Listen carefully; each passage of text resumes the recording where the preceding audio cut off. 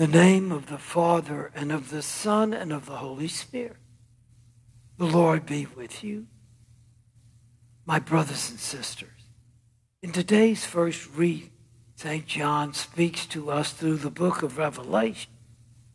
He reminds us that absorbing God's divine word can be so uplifting and so love-filled. But he also reminds us if we're going to live our lives according to God's word, at times it will bring us difficulty and hardship, so that we might live the word of Almighty God in the good times, but also in the difficult times. Let us begin this Mass by first calling to mind our sins and then asking the Lord for his divine mercy. Lord, the times that we have turned to our own difficulties rather than to your loving presence, Lord, have mercy. Christ, for the times that we have not lived as your people in the good times, but also in the difficult times, Christ, have mercy. And Lord, for the times that we have not kept in our minds and in our hearts the gift of your heavenly kingdom, Lord, have mercy. May Almighty God have mercy on us. May he forgive us our sins, and may he bring us to everlasting life. Let us pray. Grant us, we pray, O Lord our God, the constant gladness of being devoted to you, for it is full and lasting happiness to serve with constancy the author of all that is good, through our Lord Jesus Christ, your Son, who lives and reigns with you in the unity of the Holy Spirit, one God, forever and ever. Today's first reading is taken from the book of Revelation. I, John, heard a voice from heaven speak to me. Then the voice spoke to me and said, "Go. Take the scroll that lies open in the hand of the angel who is standing on the sea and on the land." So I went up to the angel and told him to give me the small scroll. He said to me, "Take and swallow it. It will turn your stomach sour, but in your mouth it will taste as sweet as honey."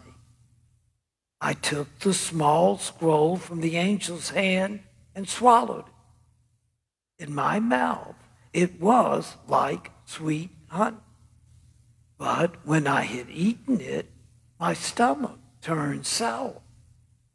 Then someone said to me, "You must prophesy again about many peoples, nations, tongues, and kings."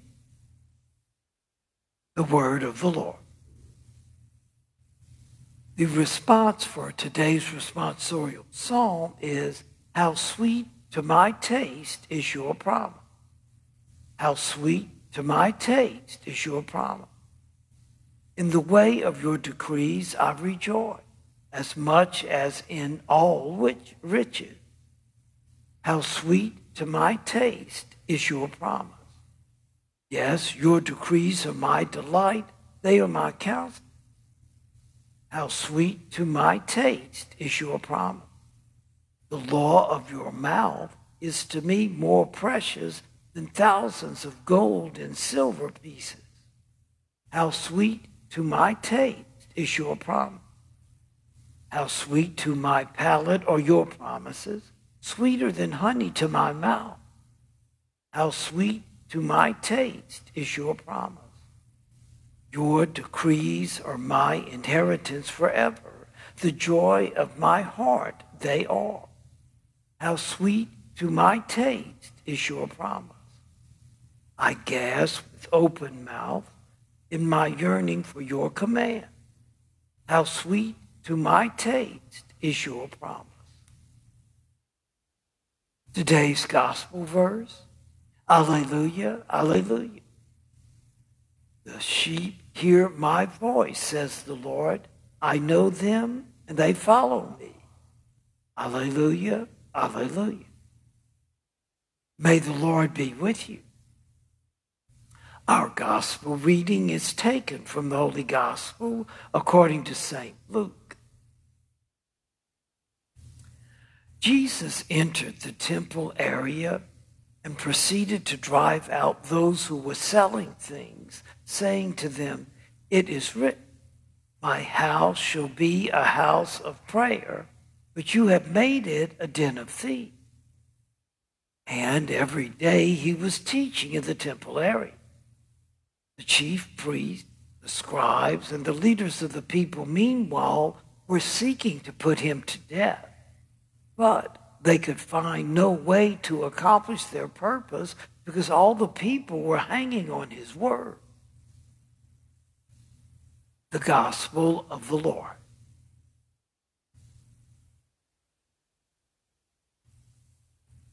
Again, in today's first reading, St. John describes for us his experience of Almighty God's divine word. He mentions how he was told to absorb this one scroll, obviously the Word of God. When he first tasted it in his mouth, it was like sweet honey. However, once it entered into his system, his stomach turned sour. Exactly what is St. John symbolizing here? Well, notice what can be like our own faith experience. When we first recognize the depth of God's love for us, when we enable ourselves to recognize the beauty and the power of God's love within us, it's only natural that we should feel uplifted. It's only natural that God's word, as we absorb it, should be sweet in our mouth. But now we all know if we're going to live our faith truly and fully, there are going to be some times that Almighty God asks of us that which is difficult, maybe even that which is painful. We can, of course, take that initial sensation of sweetness and make it turn sour. If we truly absorb Almighty God's divine words, there are times that it will bring us difficulty and hurt, even pain. However, notice something else. In the book of Revelation, as Almighty God allows St. John to absorb the scroll of the Scriptures, St. John also recognizes and envisions the kingdom of heaven. I dare say our own spiritual life should follow that same pattern. Not only should we absorb God's word, not only will living that word at times be difficult, but we should always keep in our minds and in our hearts God's gift of the heavenly kingdom, the eternal, unspeakable, indescribable joy which Almighty God has created for each of us, if only we will absorb and live his divine word. So that we might live the word of Almighty God, let us now present to the Lord our prayers and our petitions, that we might dedicate all that we say and all that we do to the sharing of God's loving goodness with others. We pray to the Lord, that we might absorb and ever live the word of Almighty God. We pray to the Lord, that we will seek the kingdom of heaven throughout the course of our life. We pray to the Lord. The special intentions requested for today's Mass of the Lee and Vu families, for Tammy Chiquette, for Kay Russellberg, for the special intention of Caleb Ivy, for our own individual intentions as well as our personal prayers of thanksgiving. We pray to the Lord. Eternal Father, you bless us with your goodness. You give to us your scriptures, and you call us to the gift of your heavenly kingdom. Grant our prayers and our petitions, so that absorbing and living your divine word, we might prepare ourselves for the eternal life that you give us in Christ Jesus our Lord. Blessed are you, Lord, God of all creation. Through your goodness, we have this bread to offer which earth has given and human hands have made. It will become for us the bread of life. By the mystery of this water and wine, may we come to share in the divinity of Christ, who humbled himself to share in our humanity.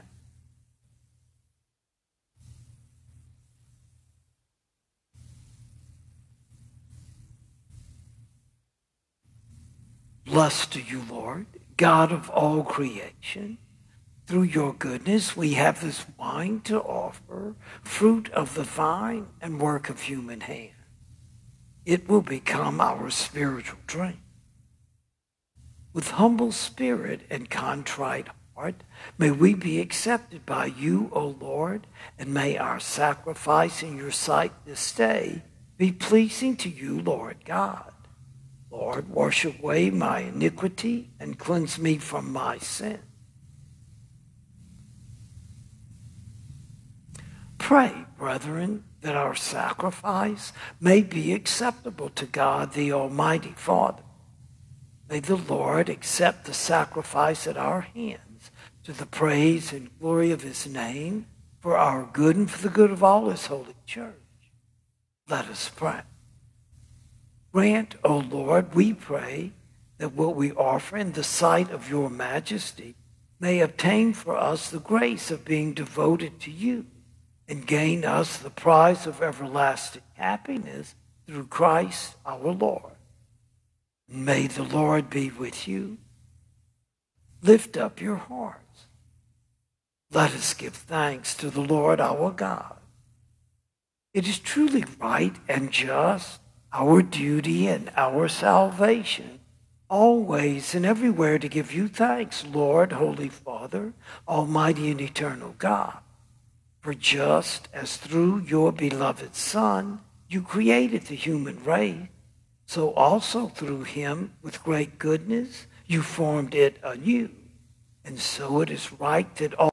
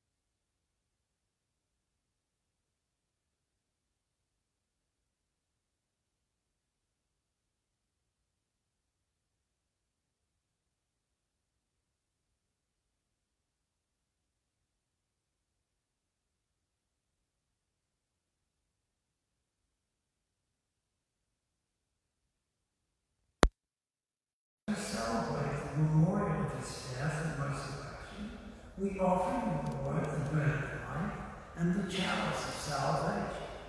giving thanks that you have held us worthy to be in your presence and minister to you. Humbly we pray that partaking of the body and blood of Christ, we may be gathered into one by the Holy Spirit.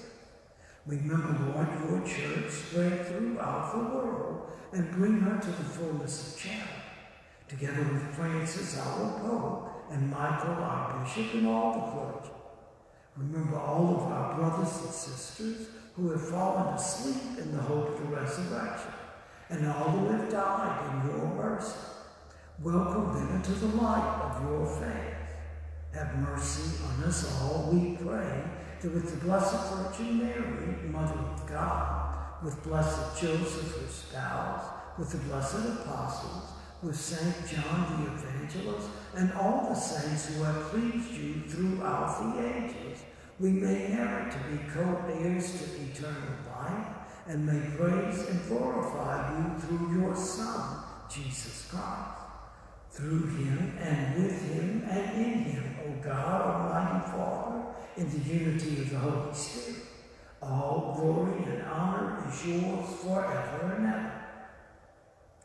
At the Savior's command and formed by divine teaching, we dare to say, Our Father, who art in heaven, hallowed be thy name.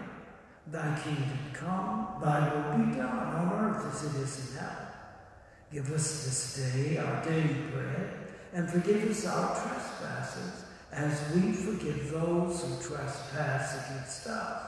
And lead us not into temptation, but deliver us from evil. Deliver us, Lord, we pray, from every evil. Graciously grant peace in our days, that by the help of your mercy we may be always freed from sin and safe from all distress, as we await the blessed hope and the coming of our Savior, Jesus Christ. For the kingdom, the power, and the glory are yours, now and forever. Lord Jesus Christ, who said to your apostles, Peace I leave you, my peace I give you. Look not on our sins, but on the faith of your church, and graciously grant her peace and unity in accordance with your will, who live and reign forever and ever. Amen.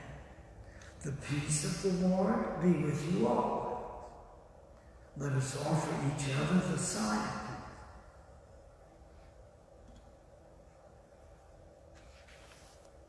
May the receiving of your body and blood, Lord Jesus Christ, not bring me to judgment and condemnation, but through your loving mercy, be for me protection in mind and body, and a healing remedy. Lamb of God, you take away the sins of the world, have mercy on us. Lamb of God, you take away the sins of the world, have mercy on us. Lamb of God, you take away the sins of the world, grant us peace.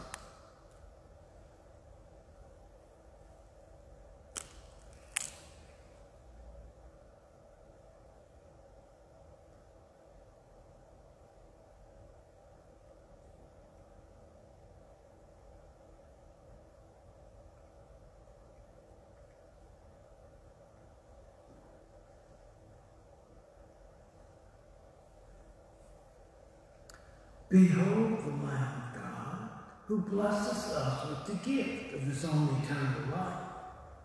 Behold him who takes away the sins of the world. Blessed are those called to the supper of the Lamb. Lord, I am not worthy that you should enter under my roof, but only say the word, and my soul should be healed.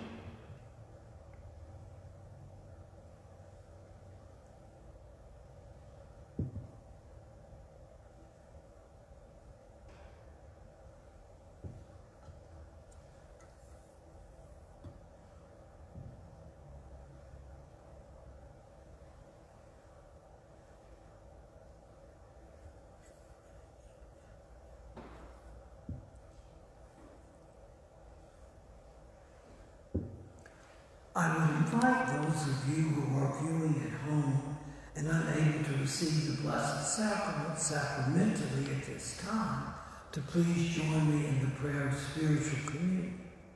Most Holy Jesus, I believe that you are present in the most blessed sacrament. I love you above all things, and I desire to receive you into my soul. Since I cannot now receive you sacramentally, come spiritually into my heart. I embrace you as if you were already there, and unite myself wholly to you. May I never be parted from you. Amen. Let us pray. We have partaken of the gifts of this sacred mystery, humbly imploring, O Lord, that what your Son commanded us to do in memory of him may bring us growth in charity through Christ our Lord. And may the Lord be with you. May the blessing of Almighty God, the Father, the Son, and the Holy Spirit descend upon you and remain with you forever. Go forth, the Mass is ended.